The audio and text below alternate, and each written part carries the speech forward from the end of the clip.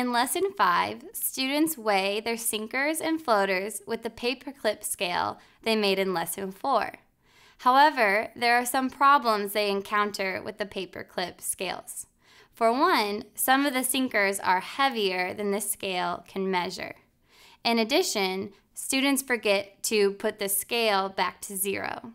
I suggest that you have them weigh the objects with the paperclip scale, but also have them weigh it with a regular spring scale. This gives them additional practice with their science tools.